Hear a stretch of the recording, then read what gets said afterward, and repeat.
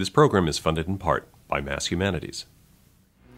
These men, these adventurers, they're gathering more help as they're following the story. And they've all grown up on the water. What is that? What kind of man does that make? Doesn't think anything about going out on his own on a little boat as a kid. And they like to tell stories, eat well, laugh. And when they start something, they keep at it. These men, they get the job done.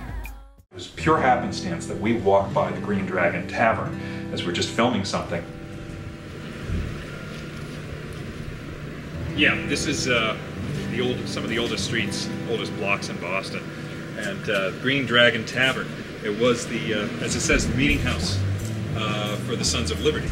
And the thing about the Green Dragon Tavern was it was in the same spot as the Masonic temple that was there. So the Masons were headquartered here, and John Kendrick was made a member of that. This Kendrick comes out of the war wealthy, with a real reputation, and he could, at that point, he could have been thinking about retiring. He had a bunch of kids, 2 sons who were just coming of age themselves and needing to make their own reputations. But then we have Robert Haswell.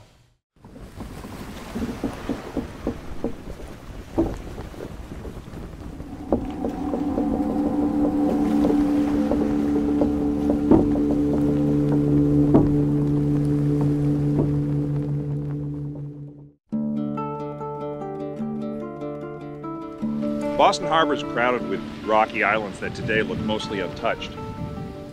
At the entrance, it's George's Island. Robert Haswell was born there in 1768. His father was a British customs officer who married a local girl. Together they raised a family in the nearby town of Hull. There would have been plenty of opportunity for the boy to accompany his father over to Gallup's Island for customs inspections for ships from all over the British Empire, or into Boston itself.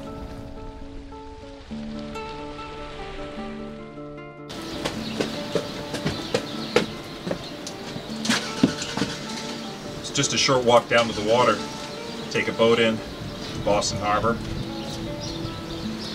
Nice place for a kid to grow up. Well, there was an earthworks fort here in the Revolution. And there were still signs of it in the 1930s. This idyllic life came to an end with the Revolution. A few months after Lexington and Concord, whaleboats manned by British Marines attempted to take Boston Light. On the hills overlooking Haswell's home, an American cannon scored a direct hit on a British whaleboat.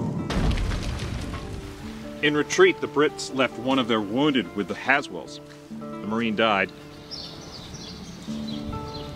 So Haswell's sister and his father buried the Marine here, in their backyard. How would you like to end this sequence?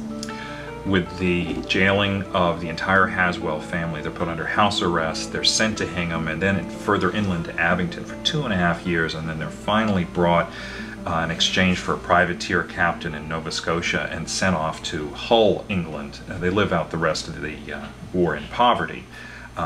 So they end up, the whole war, just completely destitute. They're exactly the opposite of Kendrick. I'll let you take Haswell. No, you're just better. Interject then. Interject. Okay. As I'm talking. Okay. Yes. You're the scholar. I'm not. I'm just along for the ride. Yeah, but you're colored. Resident. I play by play and you're colored. Right. Okay. Okay. I'm good with that. Robert Haswell was the son of a loyalist who lived in Hull. He is our narrator. He writes the log of the Columbia. It's the only first-hand account. At the Mass Archives, we found an entry for a deed dated in the summer of 1787 from Haswell's father for property in Hull. Welcome to the Hall of Justice.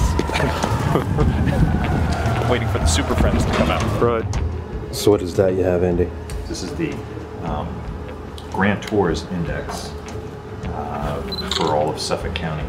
And so I looked under Haswell, 1787, July 27th, sold land in Hull to Daniel Souther.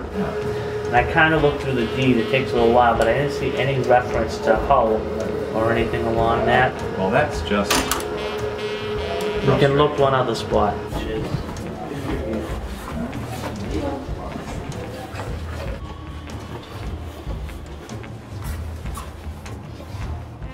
said it was 1700s? 1787. Okay, so the same. From 1639 to 1779. Okay. So we go with, what was the name again? Falwell, Hammond,